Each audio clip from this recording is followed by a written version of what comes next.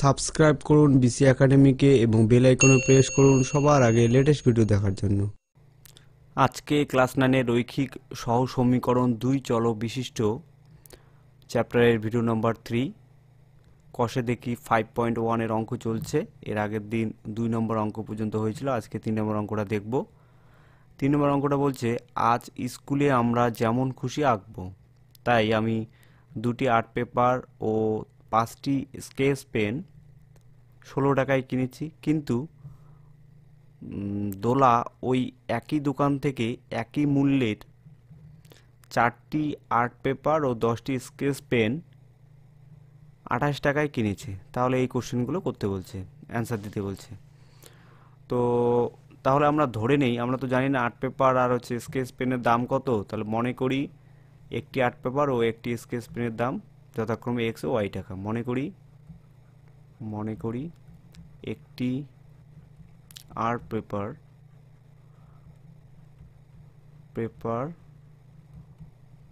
ও একটি স্কেচ পেনের দাম যথাক্রমে এক্স ও ওয়াই টাকা। তাহলে প্রথম শর্তানুসারে কি হবে?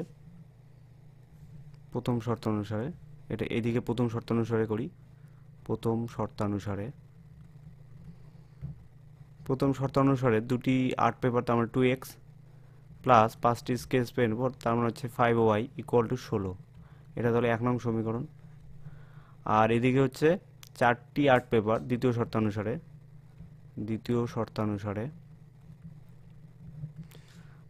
শর্তানুসারে কি 4টি আর্ট পেপার মানে 4x প্লাস 10টি স্কেচ পেন তার মানে 10y ইকুয়াল টু হচ্ছে 28। তাহলে এবার আমরা এটাকে যেহেতু লেখচিত্রের মধ্যে বসাতে বলছে, তো এটা এখান থেকে আমাদের 3টে করে পয়েন্ট বের করে নিতে হবে। তো প্রথম যে সমীকরণটা সেখানে তাহলে পয়েন্ট বের করি। 2x ইকুয়াল টু কি আছে যে 16 minus 5y, or x equal to হচ্ছে 16 মাইনাস 5y বাই 2। এবার এখান থেকে আমরা 3টি পয়েন্ট বের করব, একটা হচ্ছে x আর একটা হচ্ছে y। y এর মান প্রথমে আমরা 0 দিই। y এর মানটা যদি 0 বসাই তাহলে এখানে কি হয় 16/2, তার মানে হচ্ছে 8। y এর মানটা দিই 5, তাহলে 5 না, এখানে y এর মানটা দিই 2, তাহলে কত হয় 5 দুগুণ 10, 16 থেকে 10 গেলে 6, 3 দুগুণ 6। y এর মানটা দিই হচ্ছে 4 দিই, তাহলে 4 5 20, 16 মাইনাস 20 হচ্ছে 4 মাইনাস 4, তাহলে 2কে মাইনাস, তাহলে এখানে থাকবে -2। এবার আমরা 2 নং সমীকরণটা দেখব। তাহলে এখান থেকে আমরা 4x এর মানটা বের করে নিই, 28 মাইনাস 10y। তাহলে এখান থেকে x এর মানটা কি হবে, x equal to 28 minus 10y by হচ্ছে 4। এবার এখানে আমরা 3টে পয়েন্ট বের করব, যেহেতু গ্রাফ পেপারের মধ্যে বসাবো। তো x আর হচ্ছে y, আর y এর মানটা 0 নিলাম, তাহলে কত হয় 28/4, 4 6 24, 4 7 28, এটা গেল।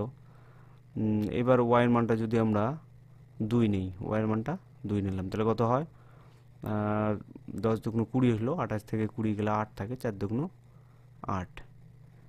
এবার এটা যদি নেই হচ্ছে 4 নেই, 4 10 40, 4 10 40 নিলে থাকে হচ্ছে 12।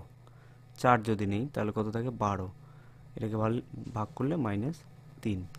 এবার এটাকে আমরা গ্রাফ পেপারের মধ্যে বসাবো। এই হচ্ছে আমাদের গ্রাফ পেপার। তো প্রথম সমীকরণ, প্রথম যে মানগুলো সেটা বসাই।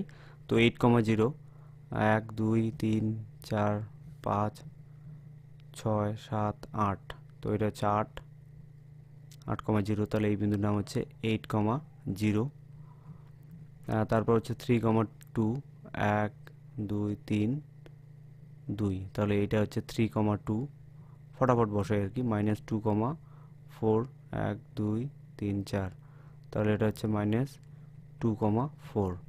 এবার এই 3টে পয়েন্ট দিয়ে তাহলে একটা সরলরেখা আট করতে পারি। তো এই সরলরেখার নাম হচ্ছে 1 নং সরলরেখা।